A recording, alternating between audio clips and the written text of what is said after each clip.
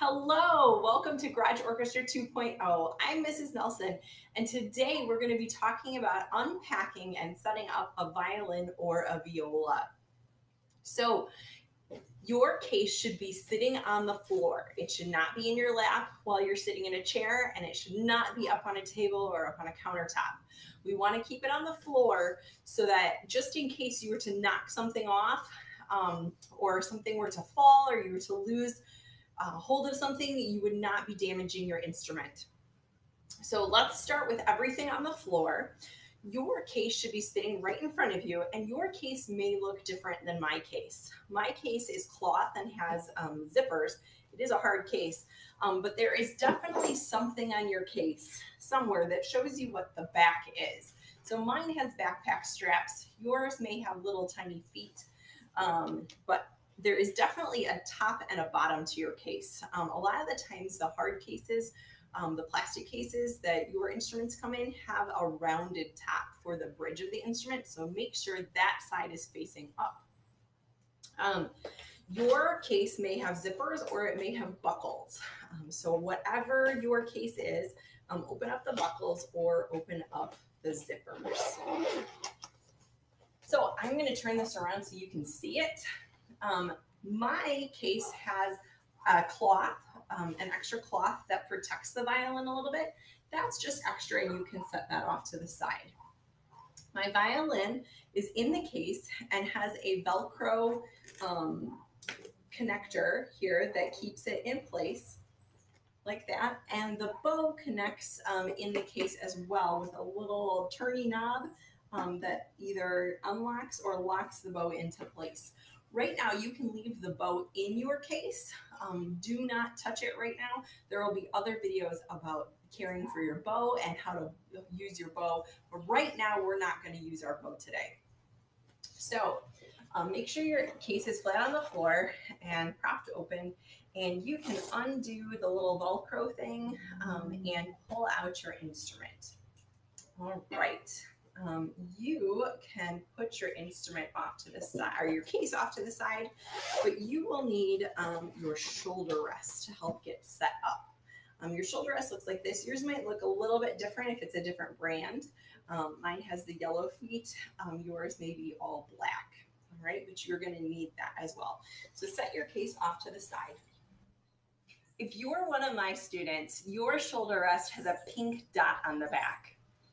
Your violin has a pink dot to match. They should go on together and be on the same side when sliding your shoulder rest on.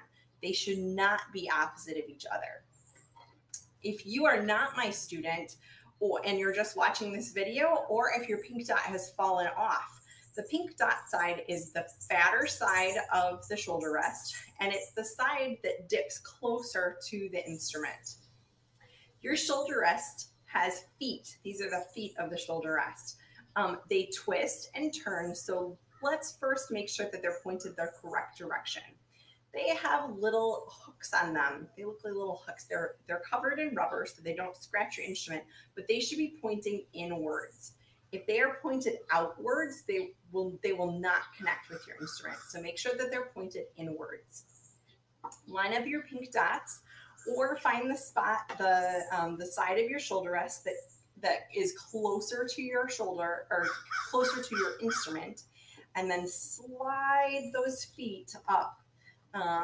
You might have to put it in your lap. Make sure that you are not putting the bridge down on anything. You can use your lap so that the bridge can be protected.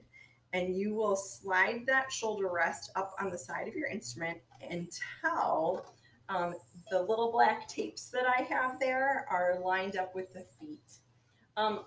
If you don't have tapes, it should look like this. It should just be up a little bit on either side and on pretty tight.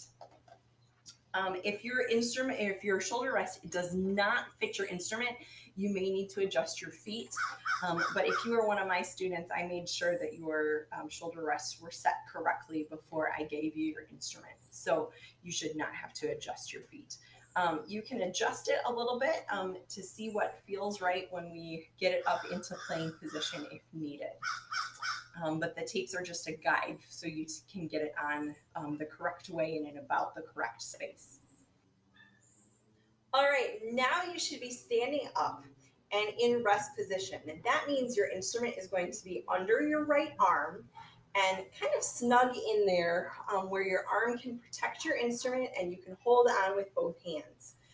If you're swinging your violin around or playing with it, there is better chance that it is going to get damaged or knocked into something else. So rest position is where we put it under our right arm and we can hold it with our arm and our left hand.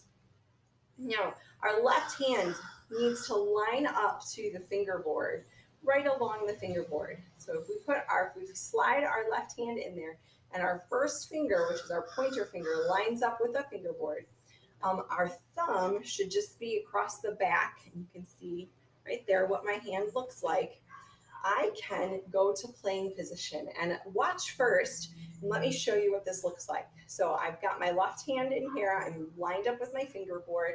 I'm going to take my instrument straight out. I'm going to turn it facing upwards. And then I'm going to bring it in underneath my chin. My shoulder rest should feel comfortable on my shoulder. And my head is now facing out of my garage instead of at the camera. This would be our correct playing position. Let me show you that again from the side. So if I'm standing sideways, I'm going to put my arms straight up, turn my violin, and bring it in underneath my shoulder, or on top of my shoulder and underneath my chin. Good.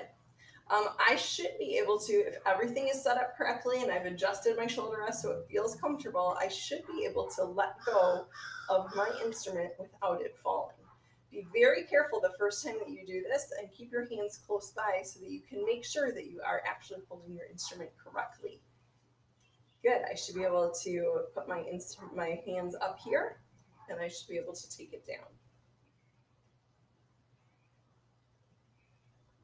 Good, let's try that together one more time from rest position. Straight out, flip it up, and bring it in underneath your chin. Rest position. Let's do that again. Straight out, flip it up, and bring it in underneath your chin. Test to make sure that you can hold it. Now, your instrument is not parallel to the ground. If it was parallel to the ground, I would have to bend my neck. It is tilted a little bit forward. And the reason why we want to use a shoulder rest is if I didn't have a shoulder rest, I would have this big open space underneath here and my instrument would sag and become a necktie. So our shoulder rest helps it stay up exactly where it's supposed to be. Know that everybody's neck and shoulder and their body type everybody is different. So that's why your shoulder rest is adjustable.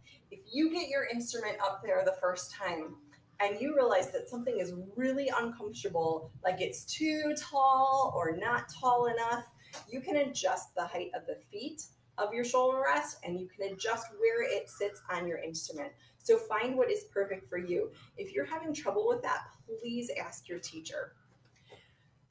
All right, after you have practiced getting your posture set up and practice rest position, it is now time to put our instrument away. So sitting back down on the floor, put your case in front of you. I'm going to do it off to the side so you can see what I'm doing. Your shoulder rest needs to come off of your instrument. Do not put your instrument in the case with the shoulder rest still attached. Your instrument will fit snugly back into its spot in its case. Make sure that the little Velcro holds your instrument in place. Some cases have a place at the bottom of your instrument or up at the scroll of your instrument. It might have room in your case for your shoulder rest. Mine does not, so I keep my shoulder rest in the top pocket of my case. If you have an extra cloth or some sort of protective thing to go over your instrument, if your case didn't come with it, you can make one of these too.